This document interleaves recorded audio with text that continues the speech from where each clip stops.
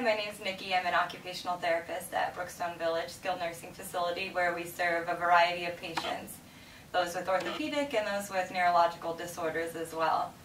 So today I'm showing how a treatment that we did previously is now being achieved better through using the UE Ranger. Typically we would use a stability ball to do passive and active assist range of motion.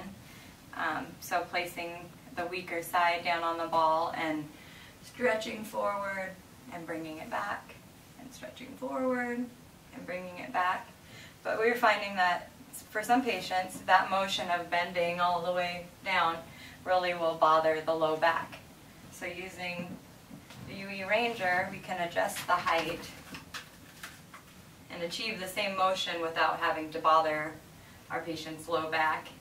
And in some cases, we can increase, as the shoulder range of motion increases, we can raise it up with the patients as they progress